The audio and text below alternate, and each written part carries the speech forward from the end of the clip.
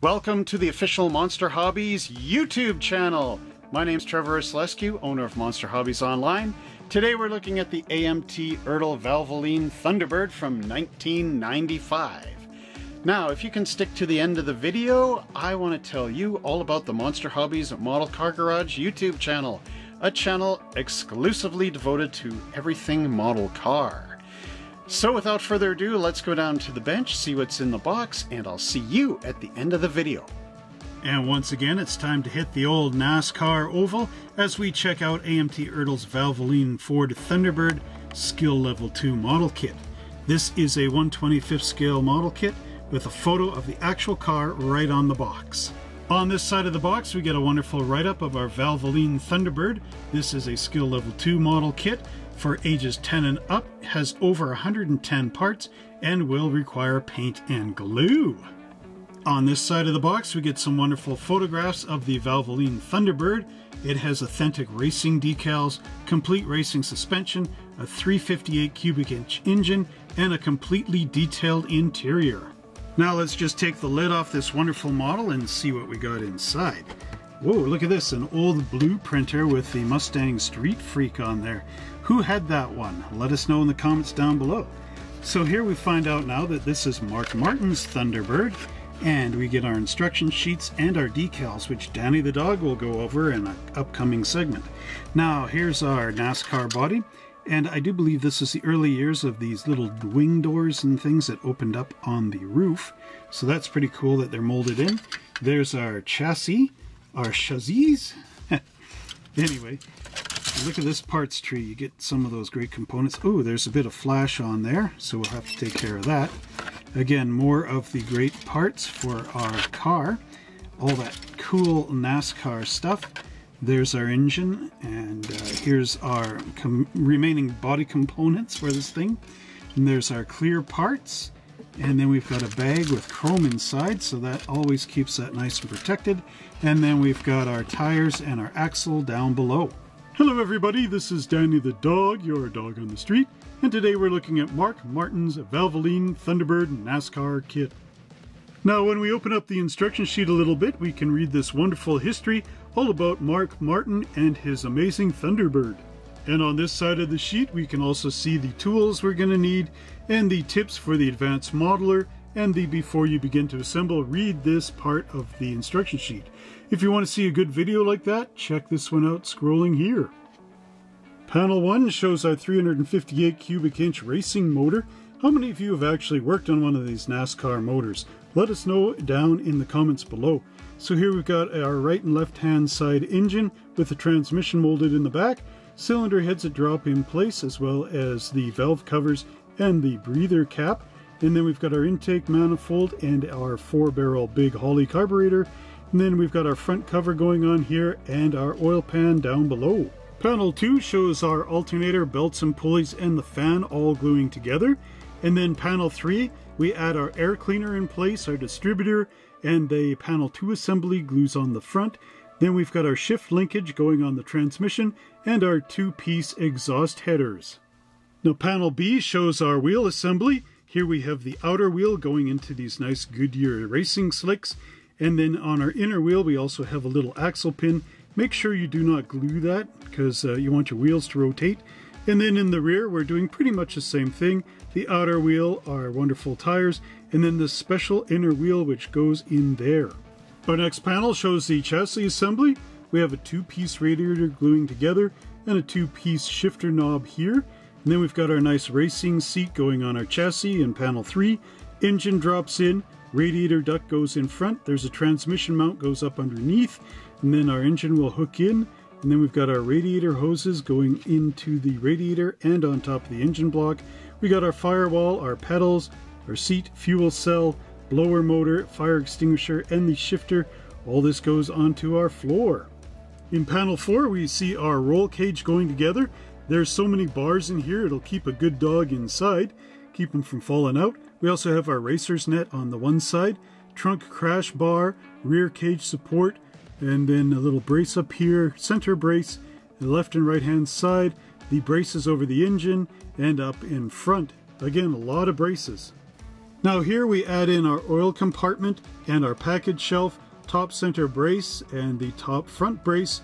Our steering wheel goes on our steering column, which all hooks up into our two-piece dashboard and instrument panel, and then there's a forward cross member. This is really very much like the Pontiac NASCAR we reviewed a long time ago. Panel 6 continues with our chassis assembly with the lower front suspension, and then we've got our kingpins left and right, front coil spring, upper A-arms down here, and then we've got our disc brakes, and all that glues together. There's also a steering box and some front shocks which drop in from the top. This is upside down, by the way. And then our racing wheels go into the front. Now those are the ones with the pins, so again, just be careful how this all gets glued together. Panels 7 and 8 are showing the exhaust dumps going together here, and our two-piece rear axle getting glued together over here. In panel 9 we can see the exhaust dumps being put in place, as well as our rear suspension frame, and then we've got our springs going in there. There's the differential from step 7 with the metal axle going through. We also have our disc brakes, got to put one over here, and then we also have a rear oil pump, and then a drive shaft going in place with the big loop in here, safety loop in case it breaks away, and then we've got our wheels going on and our shock absorbers as well as the rear subframe. So all this gets sandwiched down right in here onto the back of our chassis. Panel E shows our final assembly with our glass being glued in, and then our hood. Now the glass looks like it comes from the outside in, not from the back coming out. We have our spoiler here and our trunk lid, as well as our rear bumper, and the rear view mirror glues up onto our cage in here, and then all this would sandwich together. Panel 2 shows our fuel can being glued together, and then panel 3 we get a hydraulic jack. Now these are some really cool accessories, and then this is something you really need, is the clear vent tube and the fuel filler tube, which glues in from that fuel filler hole and goes into the top of the tank. Now this panel here really takes up a lot of the instruction sheet, and as you can see we've got our tires and how to paint them, and then all the decal placements. So just, I'm going to back up a bit and you can just check this out. There's the one for the hood and the number 6, and then our Cummins on the back here, and the Valvoline decal. This is really good. So when I show you the decals at the end of the video, you're really going to love them. Thank you for watching this video up to this point. It really means a lot to us. And if you're enjoying these great model cars, we want to offer you a special promo code where you can save a little bit off your next purchase at www.monster-hobbies.ca. Just enter the promo code YouTube so that we know that you watched this video on this channel and then got interested enough in our model cars to maybe pick up a few. So that promo code once again is YouTube over at www.monster-hobbies.ca. Here we have our body for our Ford Thunderbird, and again the sides are really smooth just like the real NASCAR. That is so that you can put the decals on there and make it look nice. There's that fuel filler hole right there that Danny was talking about for hooking up those lines. Now we do have to remove this out of the trunk area and this bar out of the hood area. That's just so it wouldn't warp in the mold. Again, you can see those nice doors molded in place up top. They're actually like little wings that pop up.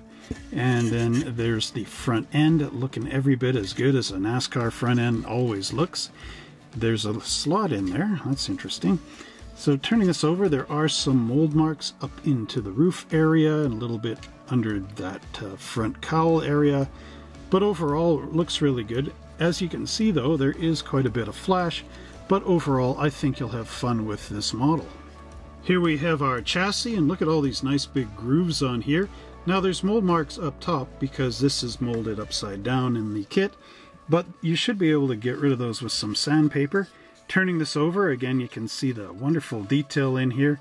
All the ridges would make this really a tough frame in here. And again, a really excellent high detail. If you've built this model, let us know down in the comments below just how you liked it and how well it went together.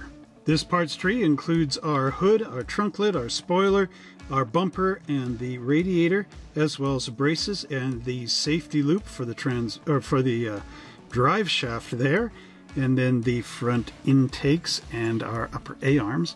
So again, really nice stuff. You've got the hood pins in there, 4 of them, and then one's on the trunk lid. Turning it over, mold marks but you can see the nice bracing in there that AMT put in. Again, an electric fan on the back of our radiator. Really some excellent work here, and well worth the purchase. This parts tree includes our wonderful 356 engine with all the intake manifolds and cylinder heads and flash, lots of flash.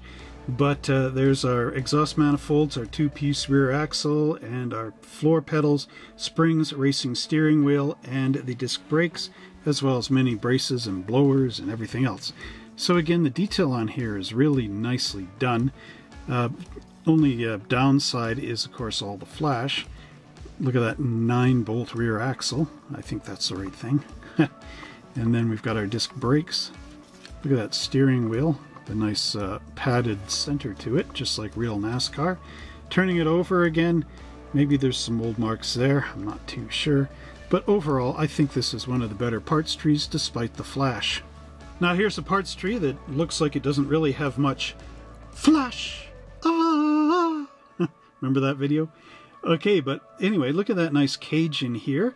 And there's our front floorboards, and again the dashboard, and more of the radiator. Maybe there's 2 radiator options in here. I got to check that instruction sheet again as to which is which. I suppose that this is actually a parts tree from maybe one of the other NASCARs that AMT ERTL is just reusing in here. There's the ERTL logo underneath there. I guess it used to say Deersville, Iowa, but they kind of welded over the top of that, which is interesting. But at any rate, again, lots of nice detail, especially on that little safety net and on our floorboards. Oh, there is some flash here. Ah! But overall, I think this is really wonderful again. Now here we have our fuel cell, and again, this looks really wonderful. There's more of our braces for our cage, the exhaust dumps, our front seat, and what else? The lower A-arms for the front end. Again, really excellent work. Look at the detail on that seat. Again, looks like you could just sit on there and be so comfortable. Again, there's that fuel cell. Perfect for the 90s. Fire extinguisher even. And again, on the back, not too bad. But watch out for the flash. Here's our next parts tree with our wheel backs and the remaining disc brakes.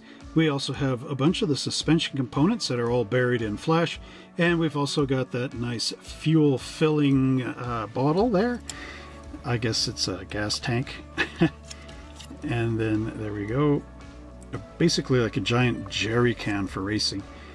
But overall, if you can clean up the flash, it will look really, really nice. So here we have our vent tube and fuel filler tube for Mark Martin's Valvoline Thunderbird, as well as the front and rear windows and the side glass. So again, there is quite a bit of flash on here, and it's always kind of difficult with the flash on the clear parts because it just wants to, well, basically shatter like glass. Now these NASCARs do not have red taillights in the back, but that's okay. I think this is enough glass for our racing needs. And here we have our chrome parts tree. I do believe this is also generic amongst the NASCAR kits. They all seem to have these same kind of wheels, as well as the jack and the air cleaner and the valve covers. Now maybe correct me if I'm wrong, but most of these are actually stripped of the chrome and painted body color or something like that. So, you know, on the box it shows these as being painted black. Again, you can easily strip the chrome with Easy Off Oven Cleaner and get it ready for that black paint job. And here we have these really wonderful Goodyear Blue Streak racing slicks.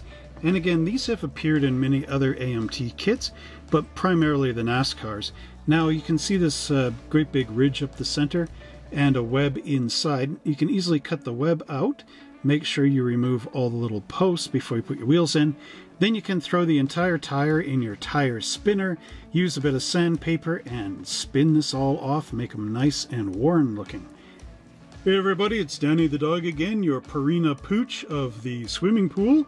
And what we have here is the decal sheet. Now you can see this is an older decal sheet. The backing paper is starting to go yellow, but we have these wonderful decals, the sponsorship ones, the Valvoline decals which go on the body, good old number 6, and all this great stuff. There's even decals for putting on your tires, but it's easier to actually paint those with the paintbrush. Again, the color registry is really great on this. so I hope these will come off nice and easy. Thank you so much for staying until the end of the video. I hope you enjoyed this look at the 1995 Ford Thunderbird, the Valvoline NASCAR from AMT ERTL. Now, at the beginning of the video, I was talking about the Monster Hobbies Model Car Garage channel. So there you get to learn about tips and techs, you get to see unboxing videos that are not on this channel, you also get to see videos about the Show and Shine, which is both my model cars that are built and my dad's, and I even have building videos there where I build models such as this, and you get to learn how I put it together, and hopefully that'll help you in your build. So in order to check all that out, click on this video here, and if you want to go directly to the channel, click this link down below. And until next time, happy model building, and we'll see you in the next video.